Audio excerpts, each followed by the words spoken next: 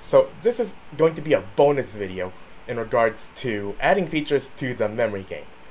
Now, in one of the previous videos, the tutorial talks about how to set up a memory game, and I had talked briefly about how we can go into the code and edit it so that we can, instead of having a hard-coded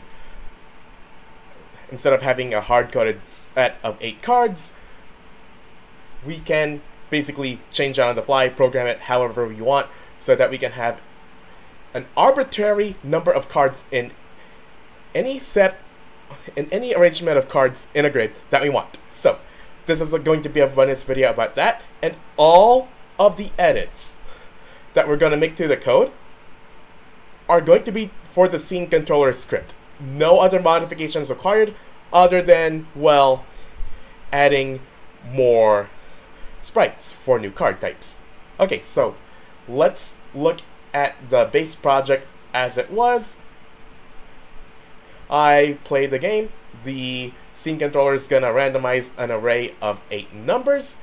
Those numbers were initially in an array 0, 0, 1, 1, 2, 2, 3, 3. Those are all scrambled by a scrambling algorithm.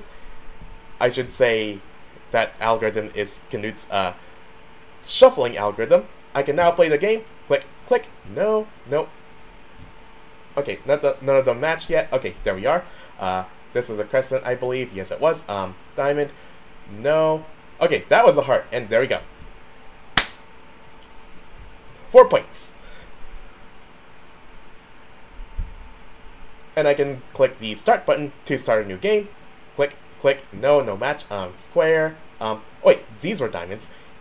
Heart. That was a heart. Okay. I'm gonna deduce that this is the crescent. No, but I know that was the square. There we go. Start again. Yep, yep. No. Yep. Yeah, here we are. Square. Was this a square? Yes, it was.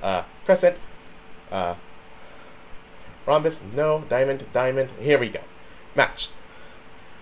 Okay, so as it is, this game is perfect if all you ever want to play is a matching game with only 8 cards. But what about larger numbers of cards? What about new card types? Can we do that? And the answer is yes. Alright, so I'm gonna minimize that project, and I'm gonna show you the modified project that adds all of those features. And once again, all of these additions are to the scene controller. Alright, so here are those additions, and I'm gonna explain everything step by step. Alright, addition number 1. These 4 fields were initially public const int or public const float. Change those so that you don't have the const keyword anymore. It's just public int or public float. That way, when we go into the inspector, we can edit those fields directly in the inspector. That way, if you want a new scene that has the same script but a different number of cards, we can. That way we can use the same script over and over and over again without having to make new scripts that does the same thing but with different values. I do have default values set to 2, 4, 2, and 2.5 because that was the original values called for in the original project, but just because those are the default values doesn't mean I have to use them. See how I have 2, 5, 2, and 2.5? I changed one of the values in the inspector. Okay, so that's change number 1. Change number 2 is this. We're going to add a private field that is for an array of numbers. So here is how this works. We originally had hard-coded this following array in the start method where we had cards with IDs 0, 0, 1, 1, 2, 2, 3, 3. We are going to get rid of that and we're going to replace it. But before I get to this, I need to explain what we're going to replace it with. What we're going to do is, instead of entering 0, 0, 1, 1, 2, 2, 3, 3 and then hard coding that, we're going to enter in the inspector 0, 1, 2, 3, and then we're gonna pass that array into a method that will create a new array with the values 0, 0, 1, 1, 2, 2, 3, 3. Alright, so those are all the changes that we're making to all the fields. All the other changes are going to be in the start method, and one new method is also going to be added. Let's start with the start method, however. We are going to remove this line of code where the numbers were hard-coded. We are replacing that entirely. Instead, we're going to define it as the output of this produce deck method, in which we are passing this card IDs for deck array, which is defined all the way up here. So card IDs for deck was defined as 0, 1, 2, 3, though we can change that to wherever we want. We can then pass that into a method that I've called produce deck. What does that do? Well, it's all the way down here. So we are also going to add a private method that produces a deck of cards. So given an array of card IDs 0, 1, 2, 3, that's the input. The output's going to be 0, 0, 1, 1, 2, 2, 3, 3. And so, here is the code for that new method. I am producing a array that is twice the size of the original. And for every entry in the original array, I'm going to add it to the new array twice. So the code for that is as follows. We're going to create a new array whose length is twice that as the original. We are going to do a for loop that looks like this. For int I equals 0, I is less than new array.length, and not I plus plus, but rather I plus equals 2, because we are adding two values at a time. So we need this. So we need to increment in our for loop 2 times, or as I should say, we increment by 2. So in the for loop, we are going up by 2 elements in the array each time, but every time we do a for loop iteration, we are adding 2 values. Those values are going to be in new array I and new array I plus 1.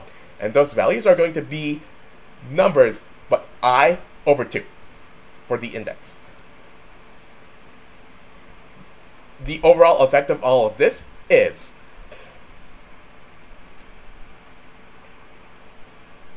for every element in the old array, it's going to be entered twice in the new array. And then we return that, and now we have the same array as we did before all of our modifications. Okay, so that's the new numbers array. Instead of having it hard-coded like this, we're gonna produce a deck, and then we're gonna use these IDs to produce our new deck. Before we continue on and enter the doubly nested for loop, we need to add a counter. So this counter is going to count how many cards we have placed so far. And this is for one key feature. If we have a grid of cards and the number of cards is an odd number, then that is going to produce an impossible game. Due to the pigeonhole principle, and you can look this up, it's called the pigeonhole principle, we're gonna end up with one card that cannot be matched with anything else. So to keep that from happening, I'm adding extra code. I'm adding a counter, so that if we have, for example, a 3x5 grid which supports 15 cards, but we can only have it, we have it set up so that we have 12 cards. Then we'll just fill out the grid using the 12 cards, skip the extra 3, and then we're basically gonna play with a 3x4 grid rather than the whole 3x5 grid. It becomes a lot more interesting if you have 14 cards, because 2 times 7, those are the only factors that produce 14. And basically, it means if you want to have a grid of 14 cards, your only options are 2x4, no, 2x7, or 7x2. We can go with a more compacted grid, say 3x5, but we're going to have a 15th card. What this code does is it skips the 15th card. because you only have 14 cards. And how that happens is within the for loop itself.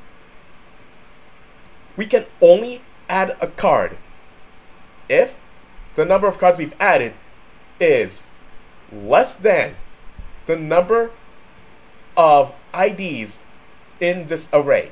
So if we have a grid that can support a maximum of 15 cards, which would produce an impossible game, and we said, no, we actually have 14 cards.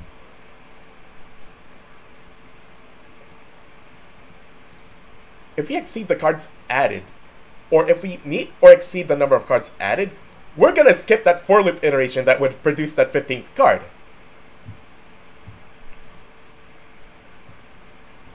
See what I mean? So maybe if I drew this out. So suppose we had a card deck that had 14 cards in it, but our grid is 15 cards. So the algorithm for placing down cards on the grid is as follows. It goes, I thought for a while it would go row by row, cell by cell. But no, it's column by column. So the algorithm for placing down cards works like this. And we're gonna use our example of the 3x5 grid with 14 cards. We place a card here, and then here, 3, 4, 5, 6, 7, 8, 9, 10, 11, 12, 13, 14, and then we stop here because if we add a 15th card, we would have an impossible game. But the produce deck method that I had talked about will only ever produce an array that has an even number of elements in it. So you can never have 15 cards because it's not coded, because it's impossible to get that situation. And even if we did, it would be an impossible game. But this code here is set up so that if we have fewer cards than the grid can support, then the grid's going to support them anyway, and it's going to skip any cards that would exceed the number of cards in our deck. So we have a grid with 15 cells, but we only have 14 cards, no problem. Here's another change. I also swapped out this index value for the cards added value. So replace the value of index with the value of cards added. So instead of saying int index equals j times grid columns plus I, for the sake of making sure this all works, I just said int index equals cards added. And this cards added is that counter from up here. All that does is keep track of how many cards we've added so far. It also makes for a convenient index because we are making sure that cards added never exceeds the number of cards that are in our deck. At the same time, we're using it as an indexer. We're using it as an index for our array of cards that we had produced all the way up here. So indices 1 through 14 for our example of 14 cards on a 3x5 grid. So, yeah. Towards the end of this whole block of code, I'm going to add a debug line for debugging purposes. I'm going to say placing cards added with ID at position I minus j from the top left card. Because that one card that we have on the grid is going to be our starting point. And that card is going to be at the top left. That's going to be the top left corner of our grid. So what we do is, as I've drawn it previously, we go column by column, down, next column, down, next column, down, next column, down, and then we just fill in each column as we go. At the end, we need to increment our cards added value by 1. So cards added plus plus. And that's all there is to it. Alright. So let's see this game in action. What I'm going to do is First, I'm going to restore this to its set of default values, because let's start there to make sure it works. So I'm going to set up the scene controller so it only has 4 cards, and on a grid that is 2 by 4. Save that. Oh yeah, and we can also move the card front as needed. We can change the spacing between cards as needed, because by opening up these values so that they're editable in the inspector, it makes the code far more flexible. It makes the code far more reusable. Right, so this is the base code with only the 2 by 4 arrangement of cards, using only 4 card types. Let's play this game. Nope. Wait, I know this was a diamond, so there we go. Crescent, those matched. No. Okay, that was a heart, and there we go.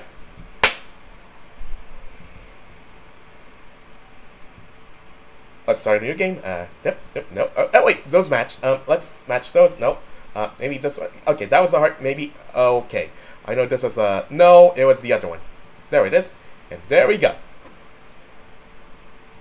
Now, I had also already shown you how to make a new card using a simple image editing program called Paint.net, and you may have recalled that I actually added these to the project itself. So, let's add them to the project. I'm going to go to the scene controller, and in this images array, I'm going to add 2 new elements, and I'm going to, well, by default, they're going to be the square symbol because that was previously the last element in the array. I'm going to make element 4 the star, and element 5 the triangle. And we can add even more shapes if we need to. Okay, so now I'm going to make this a 2 by 5 grid. Actually, no, that's going to be a problem. Let's make this a 3 by 5 grid. So this is going to demonstrate a grid with a grid that can hold up to 15 cards, but we only need to fill in 12 of those possible slots. Okay. If I play this right now, I should see 12 cards in a grid. Okay, so something went wrong here. I believe that's because I did not fill in the array itself. So the deck only has 4 IDs. That means it's going to have 8 cards. And it means I forgot a few entries. So I'm going to add 2 new entries and make these values 4 and 5. And those elements correspond to elements 4 and 5 in our images. Those are going to be the crescent, the diamond, the heart, the square, the star, and the triangle. Because the star and the triangle are our new shapes. So now, this array has 6 entries, which means our deck is going to have 12 entries. Our grid supports up to 15 cards, but we don't have 15 cards, we only have 12. Let's see what it looks like.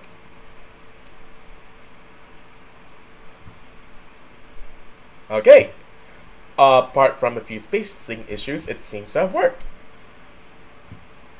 Oh yeah, and look at my debug console. It has placing cards 0, 1, 2, 3, 4, 5, 6, 7, 8, 9, 10, 11, 12 at position 0, 0, 0, minus 1, 0, minus 2, 1, minus 0, 1, minus 1, 1, minus 2, 2, minus 0, 2, minus 1, and so on and so forth. The debug console doesn't really say it right because, -0? Is that even a thing? Well, in some contexts, it actually is.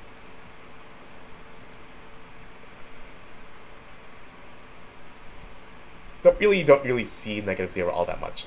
It's basically the same as 0. Okay, so let's play this game. It is the same game as before, except I have new card types. 2 of them. So let's play.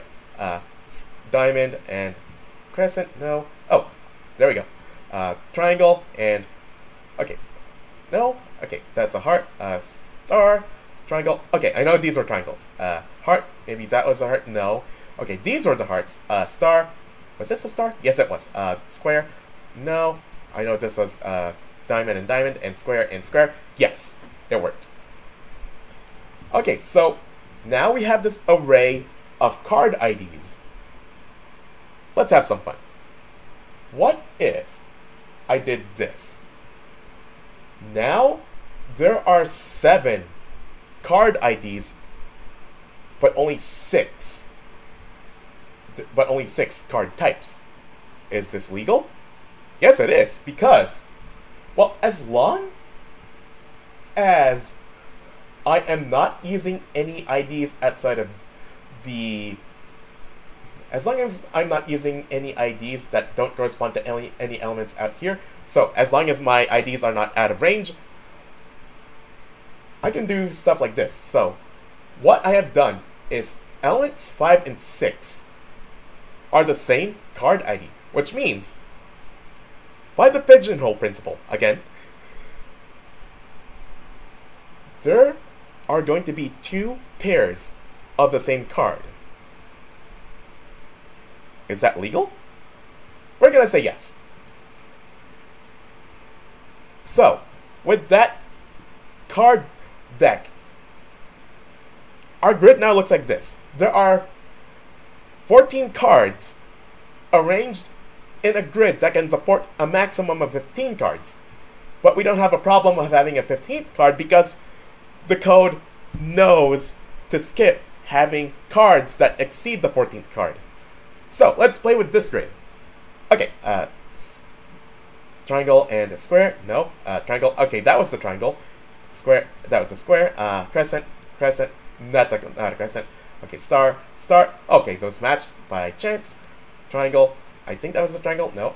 Okay, these were the triangles. And I would say that elements 0, 1, 2, 3, and 4, and 5 correspond to the crescent, diamond, heart, square, and then the star, and the triangle. In my deck, I said we're going to have 1 pair of crescents, 1 pair of diamonds, 1 pair of hearts, 1 pair of squares, 1 pair of stars, and 2 pairs of triangles. So that's why the triangle appears 2 times.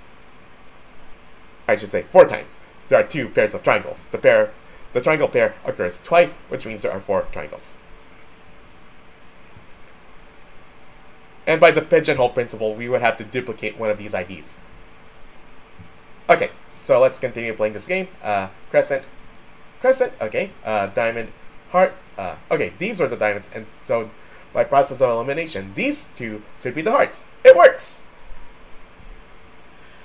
Okay, so let's play with this once more, and one other thing we can do is change the spacing between each card. Now that these values can be edited in the inspector, I can just change this to be like 2.2 and maybe 1.7. Let's try that out. First, I'm going to try out the new spacing, see if it works. If you don't like it, then we can just move things out of the way. Okay, so maybe a value of 2 was already okay, but if I do that, I'm probably going to have to just move. But be careful with moving these cards. What you want to do is to move both the front and the back. Really, you should just move the parent and everything else attached to it will move along with it. So, does this look good? No, but we can adjust it if we need to. So,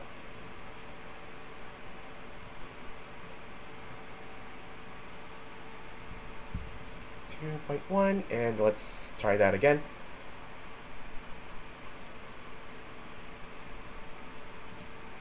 Maybe it should be the X that has to be adjusted also. Let's try that again. Okay, now they're a little bit scrunched up. Maybe something like that was better.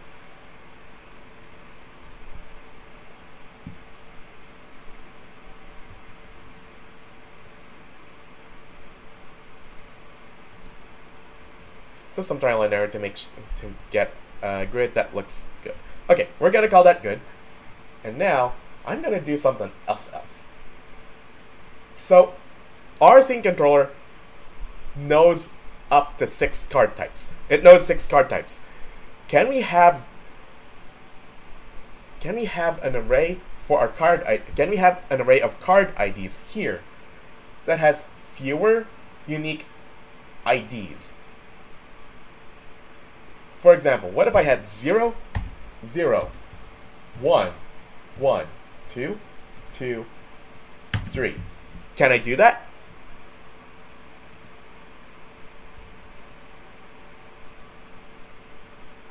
The answer is yes. So what this means is there are going to be 2 pairs of the crescent, 2 pairs of the diamond, 2 pairs of the heart, and 1 pair of the square, which makes the game a little bit easier because there are fewer unique pairs, which means there's a lot of play. What I mean is, when we play, this is going to be a greater opportunity to match a card with its corresponding pair. So these 2 form a pair, but if I can find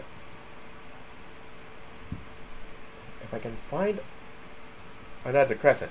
Okay, so these 2 had so this and this had already formed a pair, but this and this formed their own pair. It's just that also, if we had revealed this and this, they could have formed a pair as well. Let's keep going. Diamond, heart, heart, heart, another heart, and diamond, diamond. Okay, it works. So, really doesn't matter what... Okay, what I'm saying is this. Some of the cards, there are 4 of them. So it doesn't matter what pairs with what, as long as there's a same. If you've ever played a memory game like this using, say, a deck of cards, you'll know that there are like 4 of each number value. So like 4 aces, 4 twos, 4 threes, 4 fours, so on and so forth. And then you got the 4 jokers, no, 4 jacks, 4 queens, 4 kings. And then the ace, 2, 3, 4, 5, 6, 7, 8, 9, 10, jack, queen, king. There are 4 variants of that.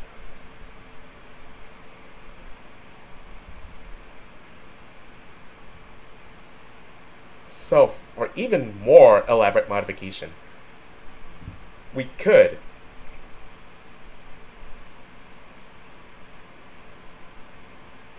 match by one of 2 different criteria. If you wanted to use like an actual deck of cards, we can match by, well no, we can't actually match by suit because there are 13 cards per suit and like 4 cards per value. So that wouldn't work. So I take that back. Okay. What I'm saying is we have duplicate cards, but that's okay, as long as they match. So this could match with this, or this, or this. This could match with this, or this. This could match with this. Doesn't matter. Now, as long as we know that these arrangements of cards work, and we don't do anything weird like this, where we say we have... Okay, so I'm going to make this game unfair. And I'm going to do that by... Oops, all diamonds. But you won't know where they match because there are hidden values associated with them that make them not match, even though they look like they should. So, I have now made this game unfair. Watch. Diamond, diamond, they don't match! Okay, those match.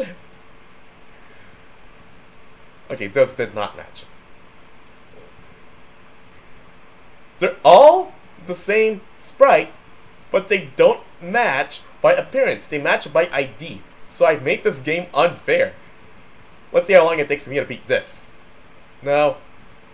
No. Okay, those match. You're better off using brute force for this, and there we go. Finally. Unfair game of memory. So, let's put it back as it was before.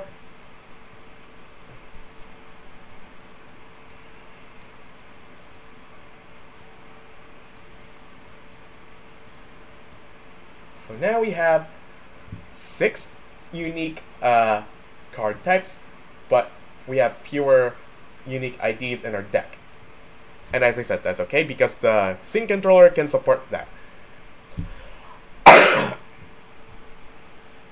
I'm just gonna set it back to the 0, 1, 2, 3, 4, 5, 5 setup. 1, 2, 3, 4, 5, 5. So if we play that now, we're gonna see all 6 card types. We're gonna see all 6 card types. Instead of the 6 card types, there's gonna be 2 pairs of that. Star, star, no. Square, heart, no. What's that? No, this was the heart. Okay, square, no, no, no. Square, square, no. Triangle, triangle, triangle, another triangle. Crescent, is this a crescent? No. Okay, that's a star. Maybe that's a star. Was that the diamond? Yes, it was. There we go. Alright, so hopefully this will help you out with figuring out how to modify the code so that you can have arbitrary matching games like this. So if we want different matching games, we will need to have different scenes for different difficulties. So we did also see a little bit of how we can call new scenes. So maybe what you could do is this. We can have a main menu and we can just choose a different difficulty level based on how many card types there are and how many unique card types there are. And then clicking the restart button up here would instead take us to the main menu.